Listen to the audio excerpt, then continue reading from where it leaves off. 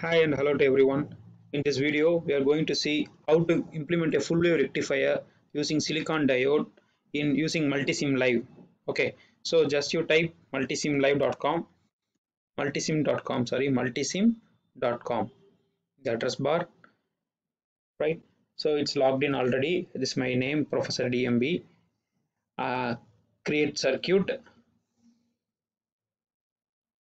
Once you create the circuit, a page will be opening where we will be implementing our circuit. Right, yeah, I'm going to implement a full wave bridge rectifier. For that, what is required is I need a AC voltage source. So this is the AC voltage source. Bring the AC volt, click the AC voltage source, bring it into the screen, put it here. Right here, the parameters of the AC voltage source are given. It's given as peak voltage is 2 volt. If I click this 2 volt, 1 volt here, I will in the right side I can see the parameters which I can vary for the voltage source. The name of the voltage source is V1. Let it be V1. I'm going to change the peak value to, I can say, from 5 volt. Peak value is 5 volt. Frequency I'm going to set it as, it's 1 kilohertz. I'm going to set it as 50 hertz. Okay, these two parameters I have changed. Then I need 4 diodes. So diode symbol is there. Once I click the diode, you can see various types of diode. I am taking a PN junction diode. Okay, simple diode. Okay, I am keeping it here. For a bridge rectifier, I need 4 diodes. So I can use this symbol. As you can see, I can duplicate, make a copy. First diode is D1. If I make a copy, I have another diode, that is my diode D2. Okay, then make a copy. I have a diode D3. Okay, then again make a copy. This, if I click it, I will make a copy, or else every time you have to go here and take the diode. Right, this is the easy way to go. Then once the diode has been done, I need a load resistance. So this is the load resistance. Bring the load resistance, rotate it, make it to vertical. Right, now you can make the connections for a full wave bridge rectifier. The load resistance is 1 kilo ohm. Let it be 1 kilo ohm. See, change the parameters of the diode. If you click the diode, you can see in the right side, the diode D1 name is there, and we have the parameters like saturation current. There's reverse saturation current, which is very small, 1 into e power 10 e power minus 14 is very small. Breakdown voltage is e power 30. Advanced, go for the advanced parameters. This is very important. This is the junction potential. Make the junction potential to 0.6 volt. For a silicon diode, it is 0.6 or 0.7. Okay, this is done. Similarly, change it for the diode D2. Click the diode D2 and go into the advanced parameter. Change the junction potential to 0.6 volt. Okay, likewise do it for diode D3 and D4. The junction voltage for each diode, and you have set the peak voltage as 5 volt and as frequency as 50 hertz. Now you can connect the diodes, right, in the bridge rectified form. So connect these two diodes first. Similarly, connect these two diodes. Now it's very simple, right? You have to click the terminal, keep it there, then click once, then you can bring it down. Very easy to give connection. And once there is a connection between two wires, you can see there is a circle which is converging. Once it's converging, you are ready to make the connection. Click again. Okay. Similarly, from the bottom, take the connection, wait for, click it, then go right side. Okay, then click it, then go upwards. You can see the convergence. Click it. Now the connection is established. Okay. Now other connections, give further connections between these two. I will say go this way, come here. Okay. Now this connection is also established. Right. Give the ground connection. Give the ground connection. Ground connection is done. We can connect these two also. Here, between these two terminals, we are going to connect the load resistance. So from here, I will say, you take from the terminals, right? R1 is having two resistance. We have two terminals. From one of the terminal, bring it to this point. From the other terminal, bring it here. Okay, so this is my load resistance, is 1 kilo ohm. Instead of R1, it is better to name it as, click that resistance. You can see in the right side, you can edit the element, that is RL, to say it is load resistance. Its value is 1 kilo ohm. Okay, now we have to measure the voltage across the V1, voltage source is V1, output voltage across the load. For that, what I am going to do is, I am going to take the voltage voltmeter. You can see here, you can see the voltmeter, a green color probe is there. You click that, you can see various meter, voltmeter separately, ammeter, current for ammeter, and both voltage and current together. To measure, we need only the voltage voltmeter, so I click the voltage voltmeter, keep it here. You can keep it anywhere, right? So this will connect the, this will measure the voltage at the voltage of V1, source voltage. Now make a copy, bring it, keep it here. Right, now the voltmeter connection is done. Fine. Now you can measure the, you can run the waveform and the circuit. You can see the grapher is there. Okay, since it is running, you can see single mode. You can put the trigger in single mode. You stop it. Try to vary this. Try to vary the scale. Okay, it's given as minimum is 26 seconds. You keep it as, since 50 hertz, the time period would be 0 to 100 millisecond. 100 millisecond, and you have set the peak value.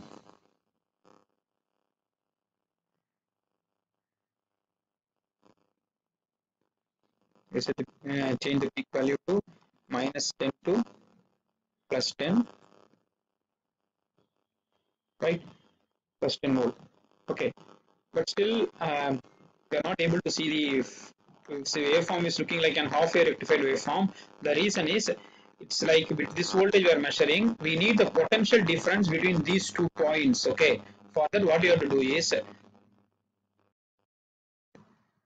though if you look at the waveform, it is like a half-wave rectified only, okay, not a full-wave rectified. The reason is, this blue indicates the output waveform. It is from here to ground, right? I need the voltage across RL, so we have to make this as reference. Okay, so we have to make this as reference means, go to the voltage source. We can see voltage reference probe is there, black color probe. Bring it here, keep it at this point. So this is the voltage reference. Here this reference by is empty. Okay, so if you click this, you can see reference 1, right? Go to PR2, that is a probe 2. Here in the probe 2, we can see the option of voltage reference is ground. Don't say it's ground. Instead of ground, we are putting it as reference 1. Okay, is it simple? No, right? So this is PR2 is the output probe. I measured at this point. This is another probe, which is a reference probe indicated by this black symbol, right? Once you connect this black symbol, now you go into the PR2 probe, change it the voltage reference. Initially, it will be default, it will be in ground. From ground, change it to reference 1. That's all. Okay. Now you run the simulation. Okay. If you run the simulation, see, I will stop it again. I will stop and run the simulation. Running the simulation by clicking the triangle. You can see this is the waveform. Input waveform is 5 volt and 50 hertz. Diodes are connected. Here the important thing you have to remember is the load resistance. The stopward, we have the measurement probe V, that is PR2, and in the bottom of RL we are connecting a reference probe called V. The reference probe, all the probes will be here.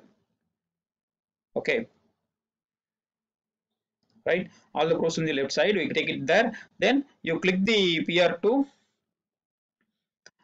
click the PR2, change it, if you have to stop it, then only I can show these things, right? So from here, see, the reference is here. You have to stop the simulation by clicking the square. The simulation will be stopped. Then only this this tab will be coming. Okay, from this we can see the voltage reference. Take it, put it to this point at the bottom of RL. Okay, now you change the reference of PR1. Default it will be ground. Change it to reference 1, because this reference is given as the name reference 1. So this voltage will be measured between the voltage between these 2 points, that is the voltage across RL. Okay, now you run the simulation by clicking the triangle, run button. Okay, by going into the graph, this is schematic is for the circuit. The graph, if you click the grapher, we can see the waveform. If you click this, it's a split screen. Both you can see the circuit and the waveform. Okay. Now you can see the waveform. Input waveform is the green waveform, which is going from +5 to -5. Output is the going up to the peak value is 3.6. You can see I am keeping the cursor, means you can see the value is showing as time and voltage. Time and voltage you can see, right? For each point it's interactive. You can check it. Okay. Now the important point you have to remember is why this is a voltage drop. We are not getting 5 volt. Okay, though it is rectified, the output is only smaller. It is up to 23.9 volt, up to 4 volt only. What happens to the remaining 1 volt? That is the question. Okay, so for that, what is the reason? Think about it. The reason is, though the diodes are, if you look at the schematic, during positive half of the cycle, diodes D2 is conducting, current will flow through this load, and D3 will be conducting. During forward bias, D2 current flow through the load, and D3 will conduct, and current will come this way into the minus terminal. During negative half of the cycle, D4 will conduct, and the current will flow through the RL, and D1 will conduct and go into this top part of the voltage source. Okay, so for a diode, when the diode is conducting during positive half or negative half, during positive half D2 and D3 will conduct, during negative half D4 and D1 will conduct. Okay, when the diode is conducting, we have set the cut-in voltage or the junction potential as 0.6 volt. So there will be a drop of 0.6 volt, 0.6 volt, together it is 1.2 volt. That is the reason the output voltage will be less than the input voltage by 1.2 volt. How to change this? Just change the junction voltage instead of 0.6 to 0.1 volt or 0 volt. Okay, we will do that now. So click the diode D1, go to the advanced parameter. Initially we have set it as 0.6, now set it to 0 volt. Okay, it's saying it should be greater than 0, also 0.01. I'm setting as 0.01. Next, likewise, very small value, instead of 0.6, I'm setting it as 0.01. Likewise, you do for all the 4 diodes. And all the junction potential of this diode to 0.01. Now we will run the simulation. We will see the output will be very close to the input. Okay, go to the grapher. Go to the grapher. But still there is a drop. I do not know why it is. Why the drop is there?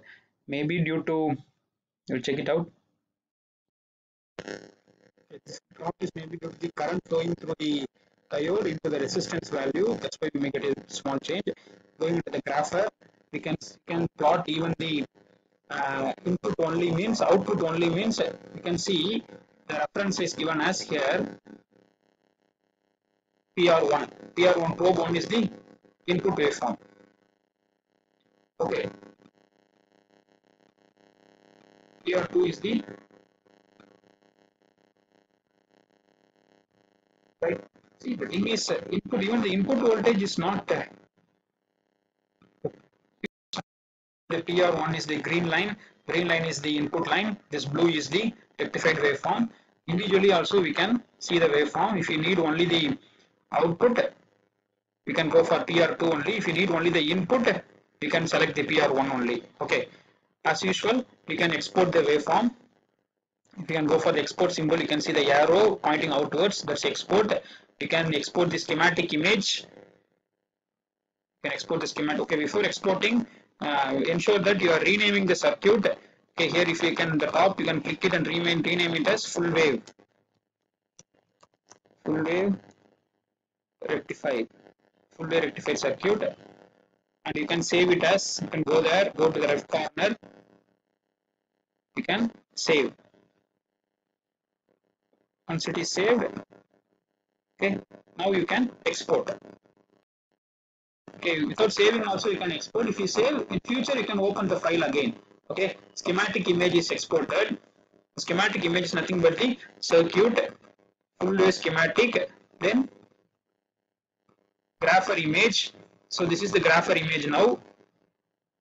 This is exported. The grapher image is having only the input now, and if you need only the output, I can export that also. Select the output only, you can go and export. Right.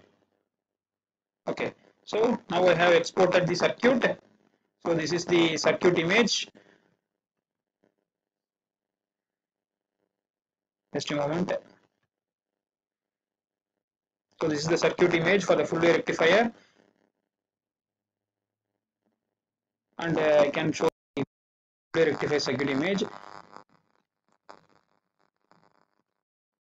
input waveform image,